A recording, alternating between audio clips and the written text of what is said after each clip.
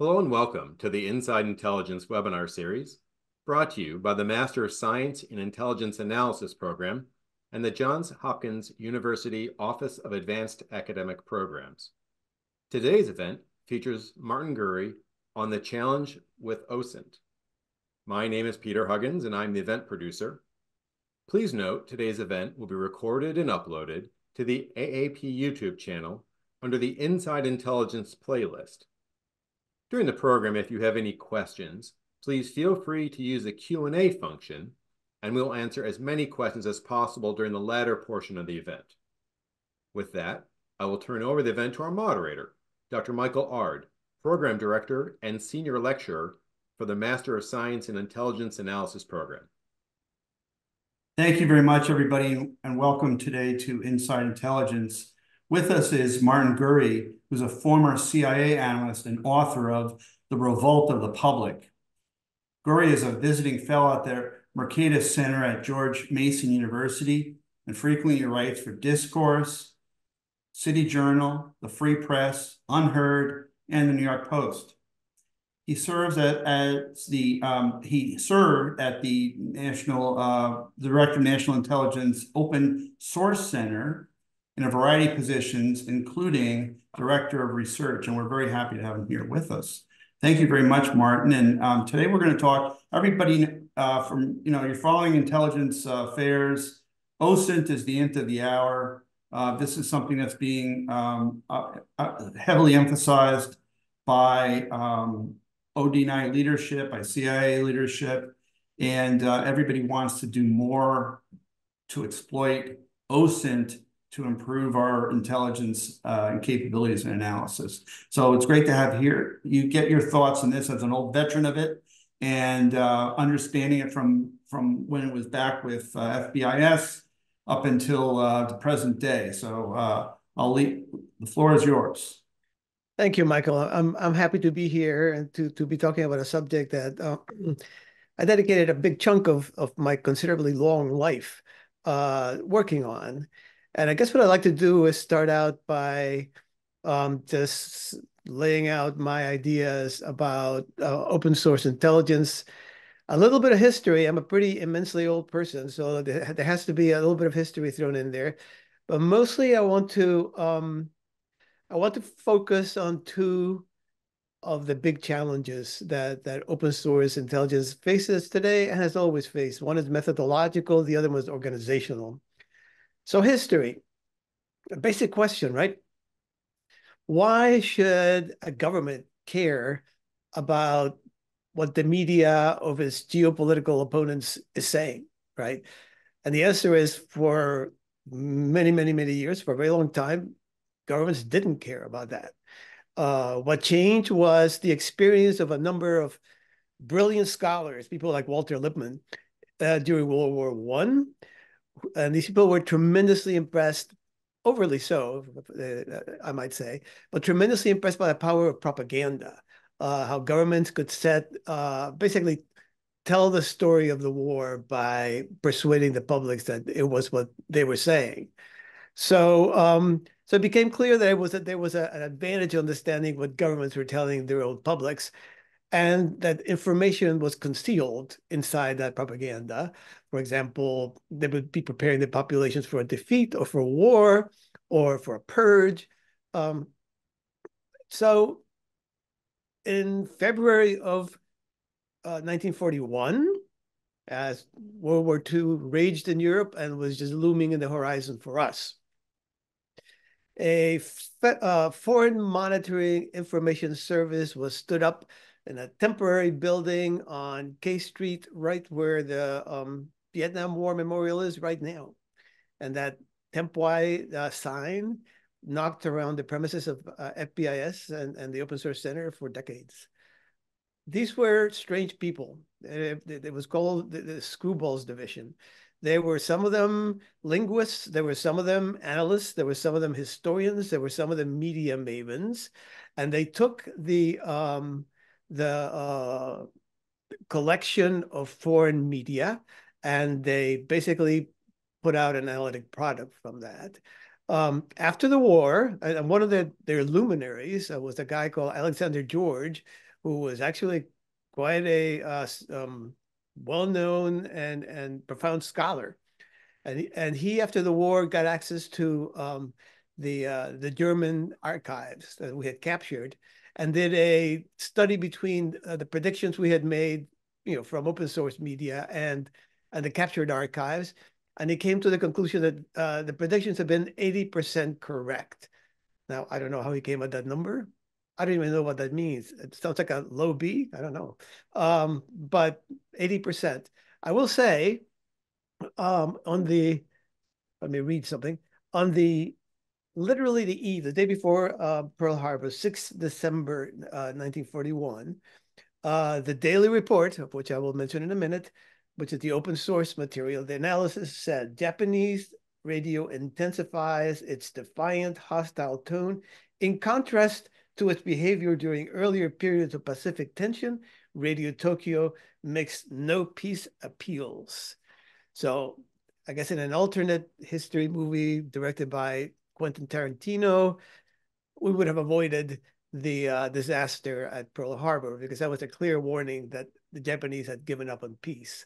But one thing that people may want to ask about later, there is a gap between intelligence and analysis and policy. That's true with open sources. It's true with classified intelligence, and thereby hangs a tail. That organization was converted into Foreign Broadcast Information Service and folded into the CIA in the National Security Act of 1947. The system changed from pure analysis to this. They basically put out bureaus all over the world, because to get radio, which is what existed back then, you needed to be close to the source. So there was this vast system of bureaus. I was, in my day, chief of Paraguay Bureau. I visited practically all the old FBI bureaus. And they would collect this massive material, the best of which would be translated, usually by people on the ground, locals, foreign locals. The best of the translations would then be put in these geographic daily reports with color-coded covers, and I've forgotten many of them. I think that the Soviet Union was like a salmon color.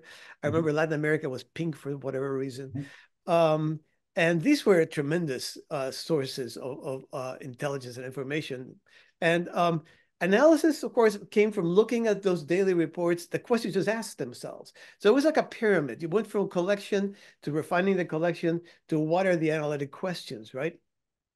And that was pretty much the way my young years as an analyst in the old FBIS happened. And then the world changed. Literally, it felt from one day to the next as we crossed over into the new century. A digital earthquake, let's say epicenter in Palo Alto, I don't know, somewhere around there, generated this tsunami of information that was unprecedented in human history, human experience. And those are just words. The information produced in the year 2001 doubled that of all previous history, going back to the cave paintings and the dawn of culture. The information produced in 2002 doubled 2001. That has more or less continued. If you chart it, you get something that looks like a gigantic wave. I call it the information tsunami. Well, the information tsunami has done a great deal of damage all over the world. But let me tell you, if you were an open source analyst, you were going crazy. You had no idea what these things were. We used to have authoritative sources. Like somebody asked about France, you had 2 newspapers. Suddenly you had hundreds of thousands, millions of sources, some of which said interesting things, but we had no way of saying what was what. So propaganda analysis predicated on the idea that governments, particularly totalitarian governments, repeat what they say when they're about to do the thing that they did before. Yeah, and that would, for example, the old Soviet Union and China turned out to be very true. I mean, you could go 20 years, a declaration of war coming up or something like that, or a purge coming up, they would use the same words. When you looked at the communist countries, for example, Latin America, Cuba, Nicaragua, that did not work at all, because they were not that structured. They were not that organized. Fidel Castro was much too clever to give away the game like that. So, and when you went to open societies, like if you wanted to cover Western Europe, as eventually we did, well, what do? And now you have this, on top of that, this tsunami of information. I think, and I honestly, I'm not sure how the open source people are doing it now, but the way we were headed when I left the business, and the way I think should be right, is you can't anymore know the individual sources. There's literally an infinite number of sources. You map out the domains. Here you have the Iranian religious web. Here we have the Iranian feminist web. Here you have the Iranian liberal web. And so you have an idea of where things are. And the process, you invert that pyramid. You don't wait for the collection to ask the intelligence questions. You have to then become really, really good. But I mean, really good, and it's hard to ask the kind of questions that are going to be productive in terms of analytic judgments. And then you dive deep into those domains that you have mapped, and you try to find the answer to your questions there. So that is literally a fundamental methodological change. I think the more information there is, the harder the job becomes for the open source center. Now, it is a fact, as N. Taleb says, that the vast majority of stuff is noise. It's not signal. But fake news is essentially propaganda, right? I mean, this is what open source analysis was set up to do. My friend Andre Meer, and I recommend his book Post-Journalism, says the best part of fake news is the fake part. Because if somebody's just telling you something straightforwardly, you go, okay, they could be right, he could be wrong, he has access and no access, or whatever. But if somebody's lying to you, or is telling you something that isn't true, the questions get a lot more interesting, right? Why is this guy doing this? What does he expect is going to happen? Who is he aiming at? Is it at me? Is it some other audience? Who's behind him? Who's paying his salary? So fake news, in a sense, is as much the meat and potatoes of open source information as truth, which is, God knows, a hard thing to obtain. One thing also that the new environment gives us, and which is becoming more and more important, is whereas before we covered governments, and they would make proclamations, and they would, then sometimes write propaganda of their own. I mean, the old Czech communist media, which I was unfortunate enough to edit the translations, it was like from philosophy to sports was written by the same guy. Okay, I mean, there was no variety, right? So this was all the Czech government implanting its way of thinking on whoever wished to read that crap. So now the public is important because the public erupts. The public erupts. That began, and we were saying this, some of us at the CIA, saying, you got to pay attention to this. These people sound different online than they do in these dusty old newspapers. And they kind of laughed at us and said, who are these people? What party do they belong to? And of course, it was a very disorganized public. Then came the Arab Spring. I was out of there already, but and proved beyond a shadow of a doubt that you could set up a Facebook page and say, let's meet in Tahrir Square on this particular day and start a revolution, all right? So we can monitor that now, whereas we could not, and it's become increasingly important. I'll conclude with this and open up for questions because I feel like that's probably the most productive way to spend our time. So there's a methodological question that I have just addressed, that the old system of collection leading to analysis has been inverted, and we have to start with the analytic question leading to essentially collection and then back to analysis. It's also an organizational issue, and any of you who go to work for certainly open sources or intelligence agency should be aware of this. I mean, by the nature of the beast, FBIS, FMIS, FBIS, the Open Source Center, whatever it's called now, I think it's Open Source Enterprise, is a duck out of water, all right, or a fish out of water, whatever the saying is. Classified environments put a tremendous premium on high classification. You basically are saying how important something is by how highly classified, compartmented, blah, blah, blah, blah, the thing is. And you're bringing something that is in a newspaper or in a web site to the highest authorities. And why doesn't it have all kinds of stamps on it, classified? It also massively handicaps open source intelligence work, because in a sane world, you would be able to go out and talk to journalists. You would be able to go out and talk to foreign journalists, to talk to academics who have studied the media. You would be able to go out there to, for example, talk to companies that do polling and things like that. Well, if you're inside CIA, those are exactly the people you're told to stay away from. And you need a gigantic process of vetting and wavering and whatnot before you get there. The original, I think it was the Weapons of Mass Destruction Commission that suggested, that proposed an open source center, had it set up as an independent directorate inside CIA. Ultimately, it came in this terrible situation where the Open Source Center had a DNI mommy and a CIA daddy, and believe me, the daddy in that equation always wins. And I don't think it's been healthy. I don't think all this happened after I left. As the door was closing behind me, I could sense changes. I was there for a really great moment, because after all those intelligence failures, they did really things. So I'm curious, that I'm fascinated to hear that open sources are the flavor of the day. That goes in wild ups and downs in my long career. But the law of gravity of intelligence is classification. And I can tell stories about that. And if you ask me a question, I will tell it, but I won't bother you now. But I think right now, I mean, in the olden days, and I'll finish with this, they always said, oh, yeah, open source is kind of like the niche and the background story, right?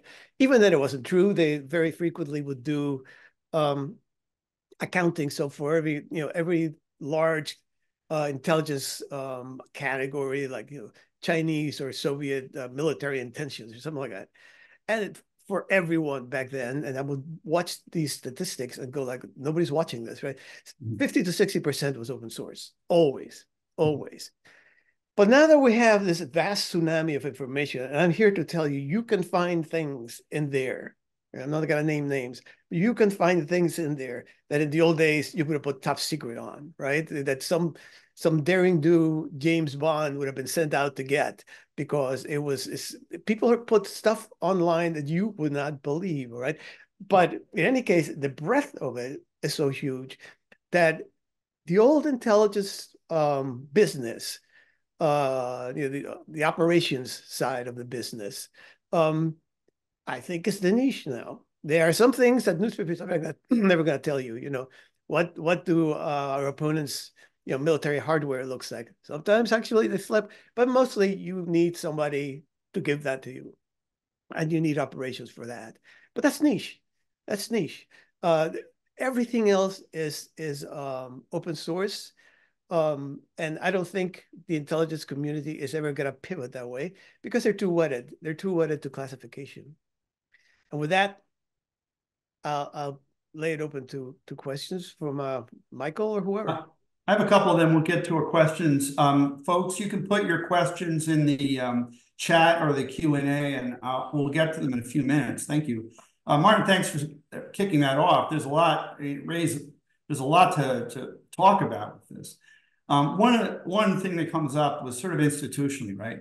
So FBIS had their own particular world, their own analysts. I mean, they were their own thing. I don't think it was that well resourced, certainly not compared to other things that were prioritized. Correct. And it must have been a tremendous wrenching experience for them to move into the internet age and all of a sudden realize, hey, we're way behind the curve here.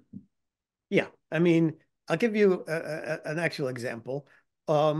Those of us who were, and it wasn't just me, there was a bunch of smart people. I think the intelligence world is just chock full of smart people. A lot of them have old heads, but all of them are smart.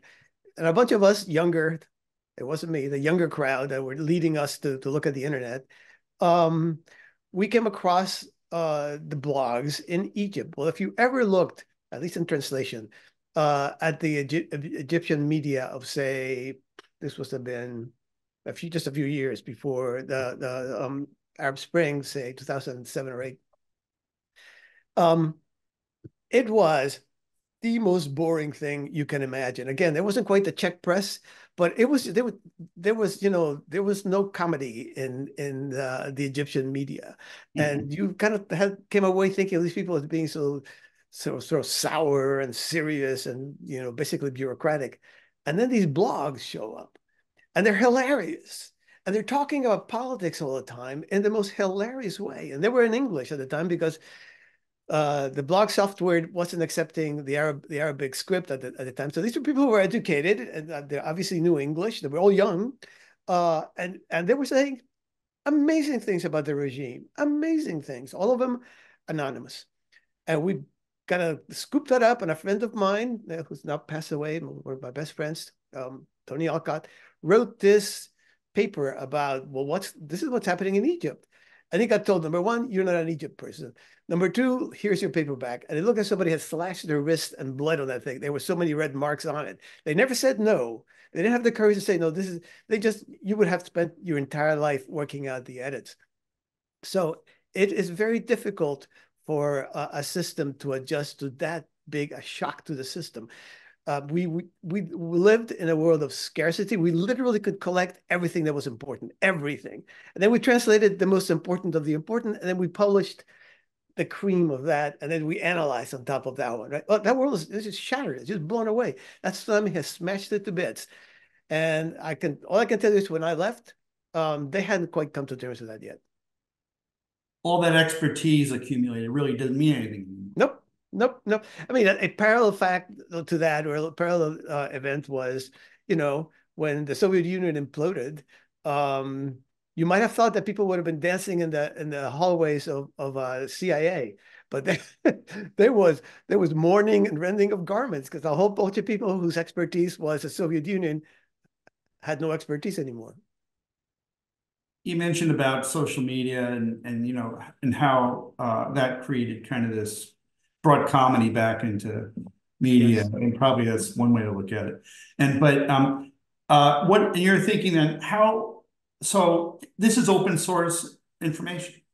So how do we think about that more? Is this and do we need to be thinking more about deception?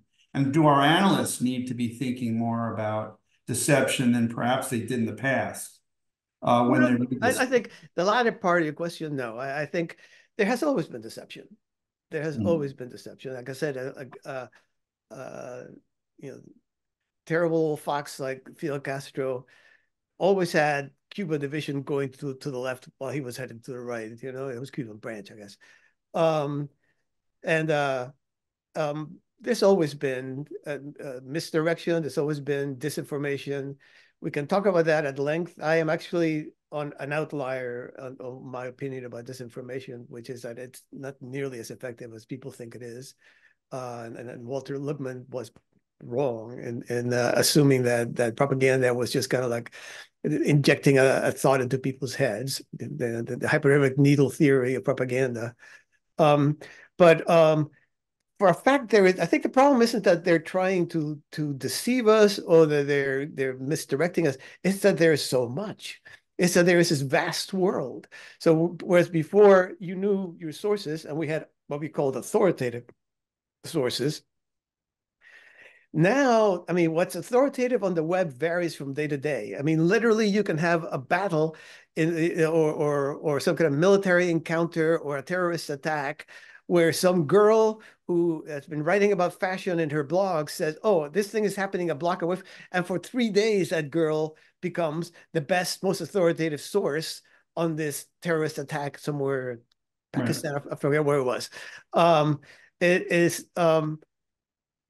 So how do you deal with it? You have to be very nimble and you have to be very flexible. and you have to map out your territory. Most of the energy that used to be spent collecting, and that was considerable. I mean, we have that infrastructure of the bureaus, and the bureaus, you know, I had 30 people working for me in Paraguay bureau. That was not a high priority area, South America. So spend all that energy and money mapping out the domain. It has to be constant because the internet is changing all the time. And like I said, authority and access vary depending on the event. And then learn to think really, really good intelligence questions. That is hard. Right. I think that I'd like to get to some of that more at the end, especially about, you know, your work with regard to the revolt of the public, because I think it fits with this. Yeah. And so, but I want to get to some of the questions more related to this for the moment. Let's talk about, okay, so technology, right? I mean, this is something that this has been moving along, and Felicity asks, how well do you think industry now can support the government in doing its OSINT collection? What's needed here? Yeah, that's a really good question. I think that mapping, for example, you can have an algorithm, an AI even, that helps you map the internet much more than just having individuals kind of go back and forth. At the end, you can't completely rely on that. I think at the end, technology can help and can probably help decisively in the sense of understanding the landscape. But in the end, it's about, okay, what is important to the United States government? What part of that is applicable to this massive material in the digital world? And how do we deal between the needs of the government and the collection and analysis in this set? And I think analysis is the most important part. I think basically we have the era of collection is gone as far as I'm concerned. I think what you need is sense making, which should be in the era of sense making. And part of why I always advocated, not particularly successfully, was that we should have stopped at OSC just saying, oh, this source, you know, the Times of London said X, or, you know, Le Figaro said Y, and explain to people, those are pretty well-known sources, but many, many aren't. Explain to people, when that source says that, what does it mean? Who is talking, right? Right. So not only make sense of the content, but make sense of the context around that content, so that the content becomes part of, oh yeah, those people always say that, or that's different. They have never said that before. Well, I think part of it too, you know, just an aside, Martin, is teaching people how to read, teaching young analysts how to read I think is more of a priority than ever. That reading between the lines and being able to get underneath sort of the document and what's the motivation behind it. It seems to me is of, you know, premier importance, especially in this environment. Just, you know, anecdotally, I mean, this was like when doing analysis on Mexico, you didn't spend so much time thinking about what they were saying, but why they were saying it. Why was this newspaper saying this now? Why was this columnist talking about this now? And who's he talking to? Not always the public, right? The government talking back and forth to each other through columns.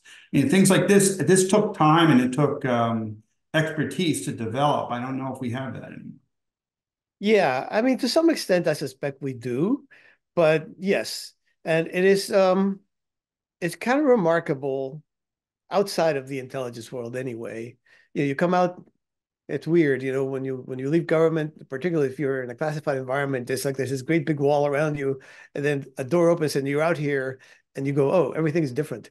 So people tend to look at, for example, a news report as, is it true? It's just something that is, can I use this because it's good material, right? And never ask the questions that I basically was raised asking, which is, who's the source behind the source? Who's the actual writer of this thing? what audience, why does he use the words why did it come out now and not later or not before, all right? What is the actual audience? What is the potential effect that this guy thought he was going to have with the audience? Is he having that effect, right? Because there are all kinds of unintentional effects. I always, my best example of that is the Pinochet presidential photo, which I don't know if it worked in Chile. Maybe it worked in Chile, but the invariable response of an American looking at that photo is laughing, because he's all puffed up with his chest and has this air of self-importance. He was by that photo, and by the way, we've been talking text, visuals on the web are far more important than a text. And he was talking visually to his audience, the Chileans, and I don't know whether they laughed or not, but most of the rest of the world finds that photo unintentionally funny. And that's another thing that we need to probably discuss, is the fact that the web is a triumph of the image over the printed word. Yeah, I mean, we're moving out of the sort of Gutenberg era. Yes. In a big way, yeah. Okay, so more questions. Miriam asks, and Miriam, I might rephrase this a little bit, but the technical skills that analysts need now, do we need more? Do they need to understand better about AI, large language models, things like that, so they can cope with this new environment? Well, I mean, the more you learn about that, obviously, the wiser you will be about the potential mistakes that those technologies can bring into their output. But no, I don't think that's necessary at all. I think there is the analytic function, the human analytic function has not changed probably since the days of Plato, okay? I think you are looking at something that appears normal, and you're finding something, that the eye would gloss over, and you're finding something that is abnormal. It's something you need to focus on, that you're telling the government, well, this little report in this obscure publication means a big change in policy for the government that produced this thing. And that, I mean, I think you can get a lot of assistance with AI, but I have seen, even before you got to Google Gemini, I have seen a lot of very silly pseudo-analysis churned out by AI. We certainly do need to be cautious. It's something that Jim has mentioned here in the chat as well. Philip asks, something you referenced, and maybe we can expand on this point. Can you explain what you mean by the law of gravity? The law of gravity is classification. Just wanted you to clarify that. Oh yeah, okay. I'll give you another example. I love this one. And by the way, everything I say is out in the open. I'm revealing no secrets. Okay. All this is known material. CIA used to run a class called Cuba Operations. They bragged. They thought they had the greatest operation in Cuba. And they called us up at my, Cuba was part of I think I was running a branch at that time. It was part of the branch, Cuba coverage. And they basically wanted to be stoked and told how great they were doing. And we told them, well, actually, your highly classified reporting from all the people you have in Cuba is stuff that we find in the newspapers. And click, they didn't want to hear that, right? So, yeah. So within months of that, a Cuban general, I think it was, a high military person from Cuba defected and told us, every operative you have in Cuba is a double agent, every last one of them. And then the Cubans put out this TV documentary in which everybody who had ever gone to Cuba thinking they were getting away with something, they were filmed taking off their clothes. I mean, it was just amazing. And to end the story, we got a call again from the ops people saying, do you have that film? And we said, yeah, we had a bureau, may still have a bureau in Key West covering Cuba. Nice place. I said, yeah, we have that. There was like 4 hours, just two big documentaries. And they said, that's highly classified information. You have to treat it as classified. I said, no, Let me explain. This went out over the airwaves.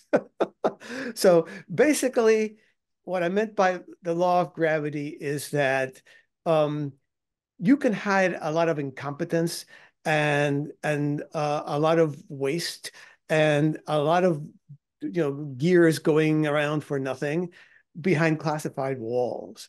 And if you put a top secret code worded stamp on it, that just wins you. You win. You got the most important thing, and that never will change. I think, at least not in this generation. And it's hard for me to believe that anything that includes the director of operations will ever allow that to change. So, because that's what they do, and they're the soul of the organization. So nothing wrong with that, but I think for the reasons I gave before, we need to separate and protect open source intelligence, which in my opinion today, as I said before, and I'll repeat now, is probably far more productive than ops.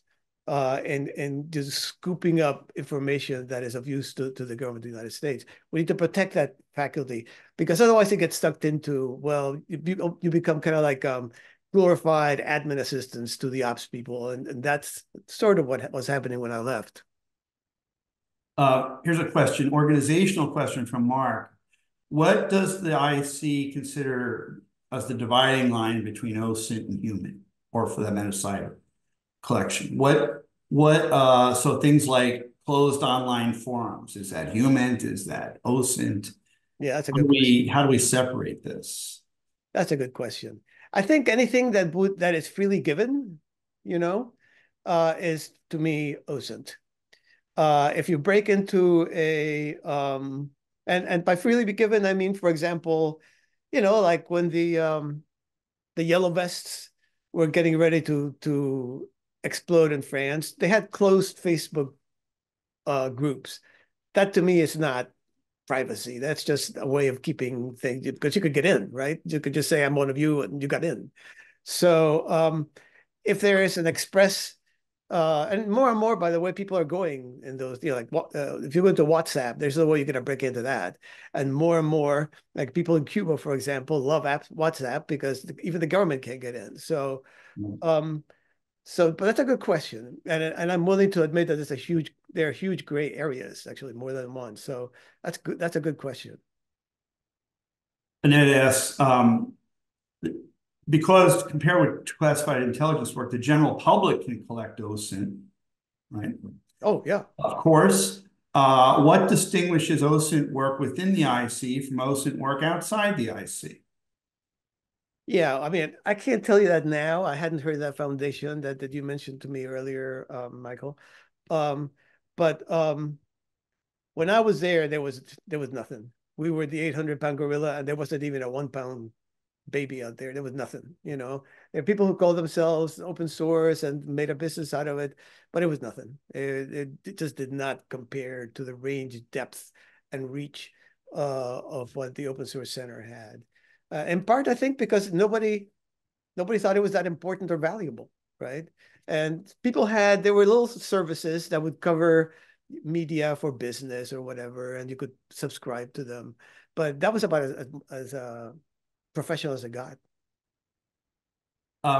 Jim asks, can you say more about the role of OSINT in enhancing classified collection? I mean, it had been, right? This certainly was a spur for us to point us in the direction where we can aim our classified. But also, I mean, you mentioned in your anecdote before, this was a way for us to find out if our clandestine stuff really was clandestine, correct? Yeah, I mean, those guys from Cuba were putting top secret on newspaper articles. They just didn't know it. They thought they would, because they were being handed that information by the people that they were talking to in Cuba. Each and every one of whom was basically a regime stooge. Sorry, I'm reading a question here. Let me read it. I'll fire this into the clear. Do you see a way for people working on the classified side to correct people on the OSINT side when it's definitive that the OSINT information is wrong? Could you repeat that? Okay. Is there a feedback loop the other way? So can the classified people be in touch with the OSINT people. Yeah, Yeah, and right? should be and were. And that was, so if you separate an open source center or whatever from say CIA, there would still need to be people in that open source center who have high classifications and have access to classified materials, because basically you were looking for holes in the information, right? Or you were looking for gaps, or for correctives. You guys reported this, but we're seeing this different thing in the media. So there has to be, and you have to talk, there has to be a human aspect to this. And we did all the time. So yes, the answer is yes. The correctives both ways. And I mean, obviously, um, whatever you think of the importance of open sources as an intelligence tool, everybody in this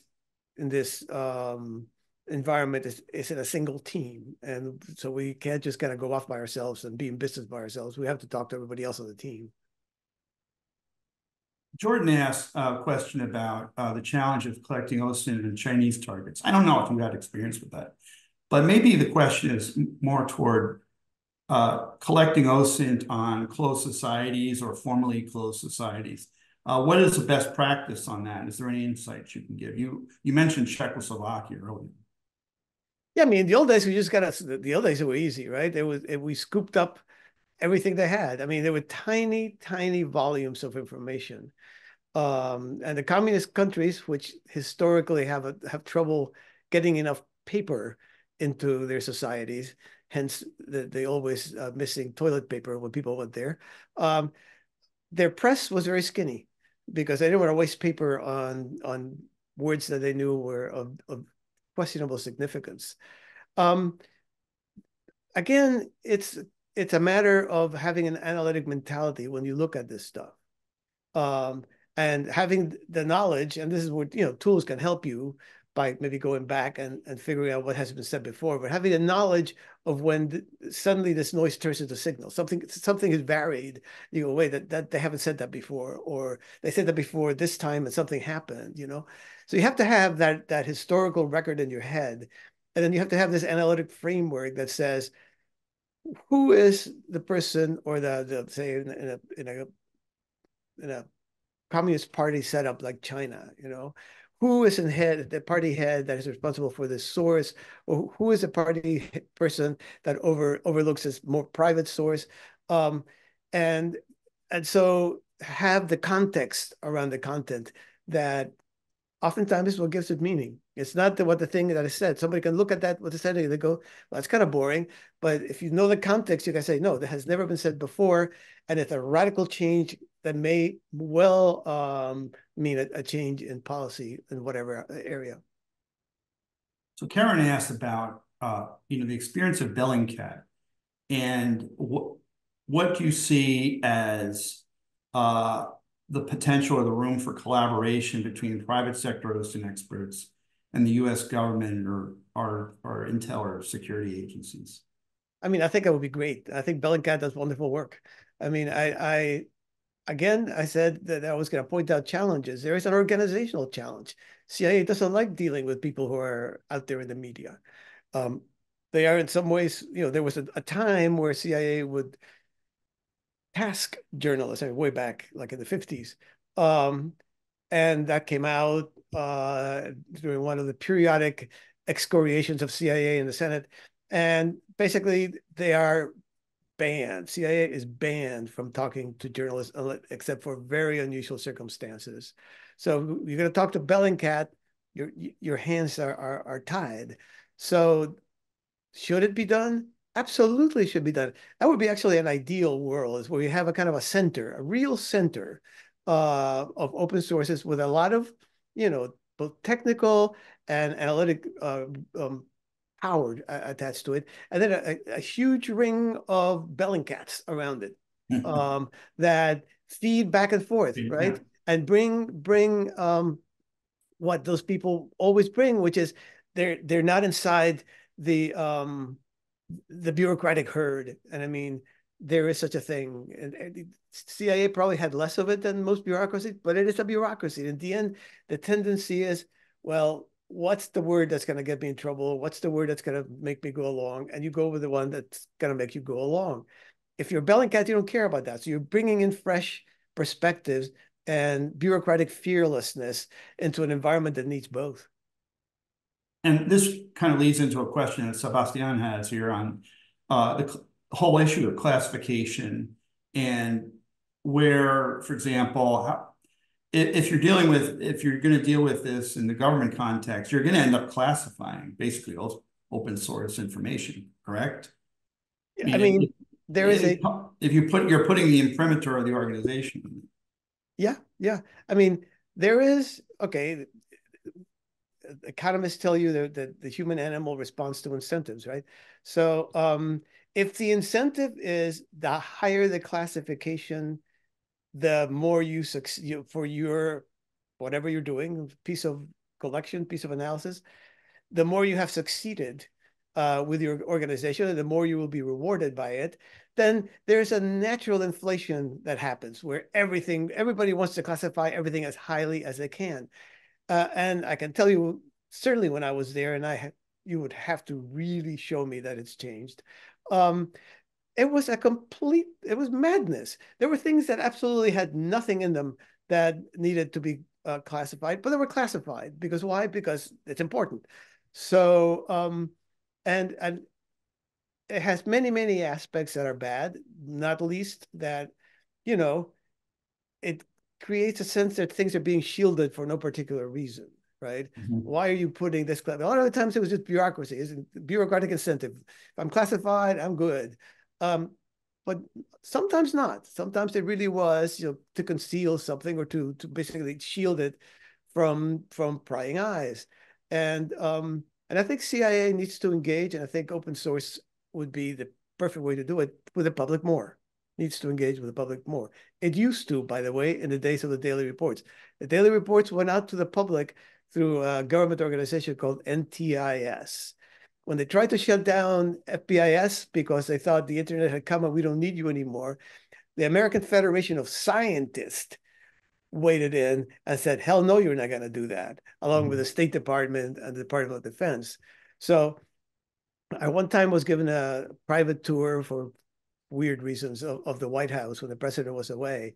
And I walked, this is way back, Reagan era. And I walked into the press room and there was all these chairs in the press room and like half of them had daily reports sitting there that the journalists were reading. So we shared with the public. We had that because of then in the 90s, we signed up to new copyright laws. And some wag said inside OSC that now, countries that we could bomb, we couldn't steal their copyright from, because it would be violating this copyright agreement that we signed. So basically that hardly gets out to the public anymore. That needs to change. And the thrust of the questions I'm seeing here and the reactions from the audience is that they don't, they see that it's really hard, to keep the genie in the bottle, really, on this now. If you're going to be engaging more on OSINT, and that's your priority as a collective IC, how can you avoid it? Yeah. Some of the questions that we have, and Francis asked about, do you agree that OSINT is not just a gap filler, but in fact it should be integral to the intelligence assessments? Oh, I think it should be more than integral. I think it should be in every issue with some highly specialized exceptions, and there are those. It should be front and center number one, all right? And then you come in with a more specialized, both ops type information and, all the other technology that you can get. Because it's the richest by far. It's the richest one. It can give you top down. You can see whether Putin is looking sickly or not. It gives you bottom up. You can see what the people on the web in Russia are saying about Putin. It can give you the stuff in the middle. And then people put things online that are, like I said before, without naming names, top secret for their countries, I'm sure. They just do it. Maybe sometimes they're taking a selfie and you're looking back there and there's some laboratory going on, And again, I'm not going to name names, but that's happened. One of the, we've written intelligence reports basically that were OSINT reports. I mean, and especially when global coverage, and there just wasn't a lot of human collection on a place. It wasn't prioritized. So you had open. So you were just really writing OSINT reports. The trouble for the analyst was you knew that your report, the heart of it, was really open source, Fibis, what have you, newspapers, but you needed to put some, you needed to spice up the the eggnog there. You need to spike it a little bit with some clandestine reports, or else you didn't think anyone was going to take it seriously downtown. Yep. So you're trying to find something, but basically it was an open source report. Yeah. There's a lot of countries like that were like this. I mean, there's a knock-on effect that I will touch in, because this has to do with the world of open source, not the intelligence part of it, which is that the customer for all of this, who is the precedent, in olden times was sit there and wait for, the daily briefing every morning. And okay, this is CIA. This is like it was like the president's newspaper, right? They're this very tailored to his needs and his wants. Well, what's happened to newspapers? They're dying, right? And today, I mean, this happened in my time already, whereas before the president was told X, Y, or Z, and the president said, oh, that's interesting, the president would start saying things like, well, I read something different in this source over here. Because the president also is online, okay? And he is also an open source collector of his own. So that's why I think there's a need to contextualize. In other words, yeah, Mr. President, but that source it actually says these things and so forth. So you don't doubt what the source has said. You explain why that source would say that, or that it's unusual that it said that. So CIA, I think, runs the risk of, if it thinks, well, we got the newspaper, we're the New York Times. Well, maybe so, but newspapers are not doing great. Thanks, everybody. These are great questions. I have another, Martin, I want to sort of come back around to something on the revolt of the public. You as our American Ortega y Gasset here, right? Yes. And you're going to talk about how this fits in with what we're seeing with media and what you saw, in fact, and what you described in your book, of these essentially these outbursts of the public, and they're expressing themselves to the media, but the media is also impacting on them. And they're acting in ways that are unpredictable. Yep. Is there a question there? Yeah, my question, is how do you analyze that when you're looking at these events that have occurred, and they've been all over the world? Right. The patterns are very, very characteristic. In other words, they're the same in every corner of the world that these things have happened. Their occurrence, I think, because these are complex societies and complex systems, are inherently unprincipled, unpredictable, right? So you might think, well, it's poor countries. We have a rich country like Chile, for example, or France, rich countries. And in both cases, it was a little bit of money was added to the tax on diesel fuel in France.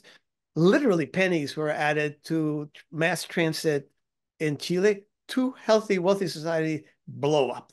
Just blow. You could not have predicted that, but you can understand it once it happens. You know what's happening. You go to the social media and you see, well, these people have been here all along, and they've been yelling and screaming. Like I said, those closed groups, groups of what were they called? Groups of rage, I think they were called in France. The yellow vests. Where they would just sit around, and I got into one of them. They would all sit around Facebook and yell at Macron, just yell at Macron. Did that for 3 or 4 months. When they turned out, everybody said, who are these people? Where do they come from? Well, they had been in Facebook for months, all right? So it's a way of understanding that, and there's a pattern to these groups. They don't have leaders. They don't have programs. They really don't have ideologies. They are disassociated from every established source of power, and that's on principle. They don't want to be tainted, either with the party in office like Macron or the populists like Le Pen. No, we are independent. Everybody tried to woo the yellow vest, and the yellow vest said, no, we're none of you. So you can't predict it, and that's a different conversation. I think prediction prophecy, I call it, which is basically the business model for CIA is fundamentally impossible to achieve. I think when tomorrow looks like yesterday, which is most of the time, then okay, yeah, you predict yesterday and you're right. But when you get discontinuities, which is what the president wants, 9/11 or every one of those we have missed. We missed when the Soviets got the bomb. We missed when the Indians got the bomb. We missed when the Pakistanis got the bomb. We missed when the Soviet Union went out of business, for God's sakes. Our top geopolitical enemy, we had no idea this was happening. Well, it really wasn't CIA's fault. You can't predict these failure cascades or these, hidden dynamics in these complex societies. And I think explaining, not predicting, is what CIA should be doing. Sense making. Sense making. Right. That's a good way to wrap up for today. And we want to thank, first of all, Martin Gurri for joining us. A very stimulating talk, very interesting.